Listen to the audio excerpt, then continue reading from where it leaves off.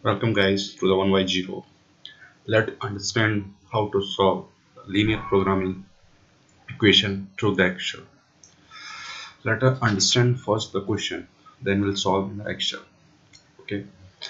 Question given the condition, if we are making a product A, then we will get 15 rupees per unit profit. And on product B, we are getting a profit of 20. And product C, we are getting a profit of 40. Under the constraint, if we are using material 1, so making a product we are required 5 unit of material, and for product B 6, and for product C 4, and total material is 210. So for making all of these products we have to maintain 210 as a unit of material 1. Similarly, as material 2, you can see 10 unit required for A, 8 unit for B, and 5 unit for C, and total material is 200. Similarly, in the material 3 we have total material 170, for which A required 4, B required 2, and C required 5 unit.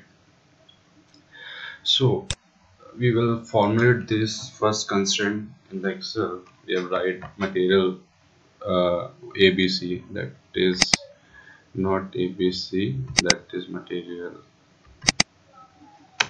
1, material 2, material 3. Okay, so these are the ABC constraint we have put it, that for material A required 5 units, B required 6 units, and C required 4 units. We'll write down all these respectively for the material 2 and material 3.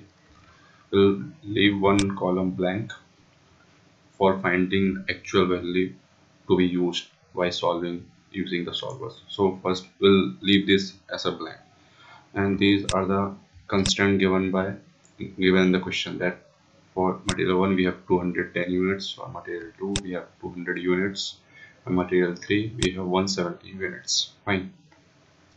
Now the condition is given that we have a profit of 15 units on product A, product B have a 20 units, and product C have a 14 rupees per unit. So on the basis of this is our objective function. We have to maximize this thing to get a maximum profit. So to getting a maximum profit, we need to have that type of combination of both the unit, so that we can get a maximum profit by using this constraint also. So for this we're using some product function.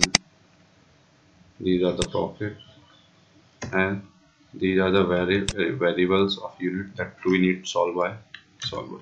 Okay, right now it is 0, as we have no value for the quantity that need to be solved by solver. Okay, these are the decision variable, okay.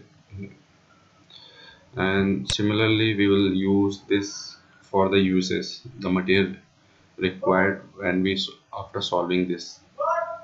Okay, some product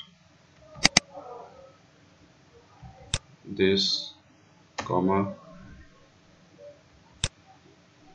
this. Okay, same some product comma this one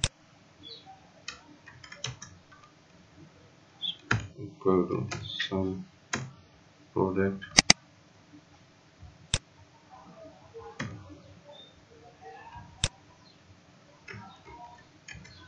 so on the basis of decision variable, this value will get changed, that is the total material used by actual maximizing our profit. So now we'll go into the data using a data analysis and solver tool.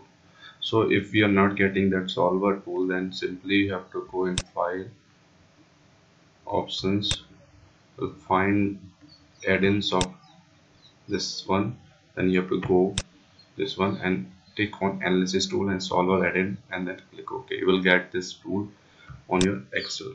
Fine. Okay, now we'll use solver for this. Okay, This is already solved. I need to delete this one first. Okay, now which is our objective function? This is our objective function, as we have multiply both sum product. This as the combination of our product in unit with respect to per unit profit. So this is our objective function. We have to maximize this profit, so we have select maximize. If we have to minimize this, then we have to select minimum function.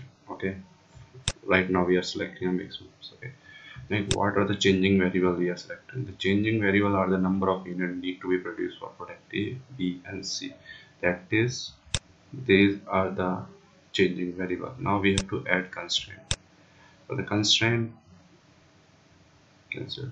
For the constraint, we have to click here, add, then call reference constraint 1. We have already mentioned that USS, right? USS should be a sum of product of variable of that unit of product ABC and the unit required to make this product. Okay, so in this we will use this is less than 2, this because we cannot use more than 210 material for material 1. Okay, then the next constraint come, this should be less than this. The next constraint will come, this should be less than equal to this. Okay, okay, this is our simply done everything. Now we have to select simplex LP to solve this. Okay, to solve this, that we can get answers, sensitivity and limit. Okay, okay, so after solving this, we are getting product A as a 0 unit, product B as 5 unit and product C is 32 units, and for 548 is the maximum profit we are getting, and we are using this much of material only. And after this we are using only this much material. That means some material need to be get not utilizing, that is called slack time. So we can simply using by this minus this.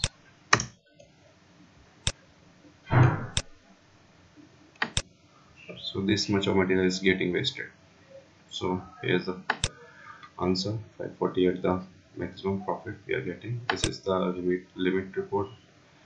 After getting how much we are getting, range of that limit to be used, and these are the sensitivity and report or product, and this is the answer report. You can analyze all this report of our solution. Okay, so